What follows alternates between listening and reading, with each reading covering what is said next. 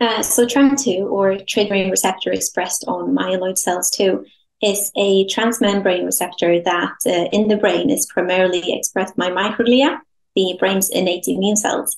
And so TREM2 is responsible for regulating a range of key microglial functions, including survival, proliferation, migration, phagocytosis, and inflammatory responses.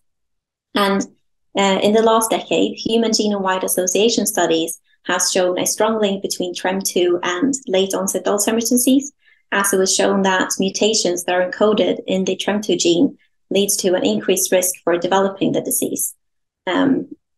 And in fact, one of the strongest AD-associated genetic risk factors or for Alzheimer's disease is the heterozygous ARUK7H variant. And so this is a rare TREM2 loss of function mutation that leads to reduced ligand binding and downstream signaling responses of TREM2. And this mutation confers a 2 to 4.5-fold increased risk for late onset Alzheimer's disease, which is similar to that of the heterozygous APOE4 allele variant.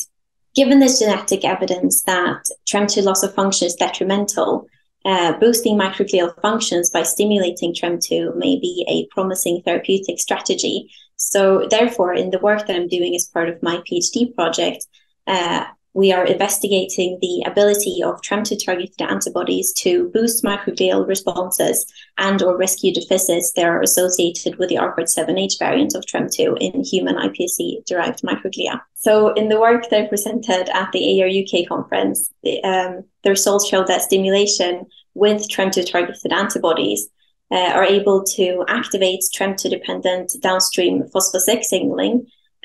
It's also found to reduce levels of soluble TREM2 in the microglia, which would indicate reduced shedding and cleavage of TREM2 off the surface.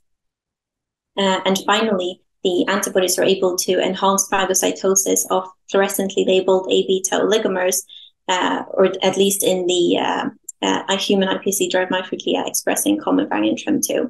And so together, these findings would support the hypothesis that antibody-mediated TREM2 stimulation may be effective in boosting microglial functions and also reducing amyloid pathology. However, further research is required to better understand the underlying mechanisms of TREM2 modulation in Alzheimer's disease.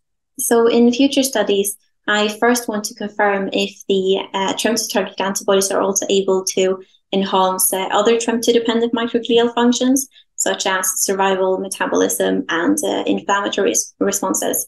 But also, using human iPSC-derived neurons, I aim to explore if the antibodies or if antibody-mediated activation of TREM2 in the microglia could be neuroprotective against end-inflammatory stimuli.